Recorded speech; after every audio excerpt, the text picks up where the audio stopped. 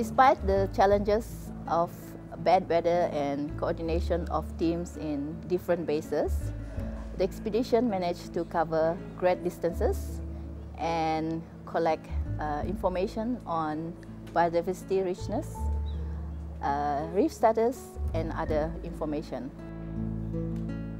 Yeah, we had 38 species of mushroom coral, which is quite a high number. Also in comparison with other areas in the coral triangle, but it's not as much as we found in Semporna. But it's still a very high number, and we're very happy with the result. Due to the bad weather, we were only able to make 41 out of 53 planned dives. I found about 28 species of Agariciidae corals and 14 species of Euphyliidae corals.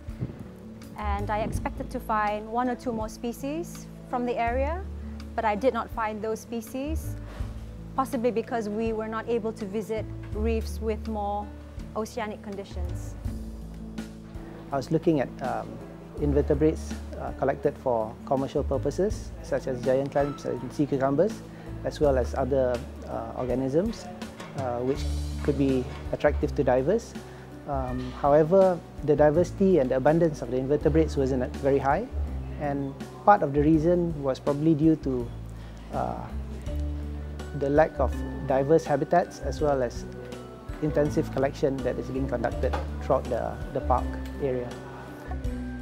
We have difficulty in some of the sites on the bad visibility, so we managed to survey around 36 sites with 55 transects laid. Unfortunately, we only found 4 transects that have an excellent live coral coverage, and the rest have more or less fair to good condition of reefs. So we saw almost 500 different fish species throughout the region. However, there was generally a low abundance of fish species overall, and relatively few megafauna such as turtles and sharks. So this generally indicates that there's been some overfishing pressure in the region. An establishment of marine protected areas will help build these fish stocks.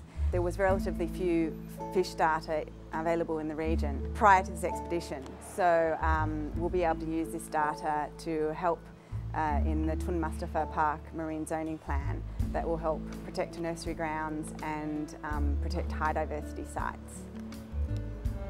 Sepanjang pemerhatian dalam ekspedisi ini, saya mendapati saiz ikan adalah terlalu kecil. Di hampir semua kawasan di Taman Marin Tun Mustapha ini, hanya satu kawasan yang menunjukkan saiz ikan yang lebih besar, yang penting untuk menunjukkan ekosistem marin yang seimbang. The expedition was a great experience with a great boat and a good crew helping us out. And during the expedition I found 25 Ovulidae snails and 23 different genera of octocorals. Maybe there are more, but we have to examine the species back in the Netherlands, and maybe we'll find some more species and different genera that we collected here. The weather made the expedition challenging. We could not visit some of the exposed sites and therefore missed out on a few coral species. But overall there was a good diversity of corals and therefore a good diversity of gull crabs. I think I collected about the same number of species as I did in Semporna, and possibly one gull crab species new to science, because it was collected from a coral host that no one ever collected a gull crab from before. So that's exciting, but I have to check with a microscope back home in the Netherlands to see if it's really a new species. I've collected about 400 specimens of red, brown and green algae, and also a few seagrasses. They represent an estimated 130 species. Some are new to science. I know that because I found them at other locations already. They still need to be described. Other species I've never seen in my life, nor do I recognize them from a picture, so it remains to be seen whether they are new or not. So our data collection objective here was to rapidly assess coral reef health and diversity in this region. And our next step is to incorporate the findings from this expedition into the proposed zoning plan for Tun Mustapha Park. Jangkaan awal saya sangkakan batu karang ini memang sudah hancur disebabkan bom dan juga sujum yang setiap kali kedengaran. Pada hakikatnya tidaklah sebegitu teruk daripada yang sebelum.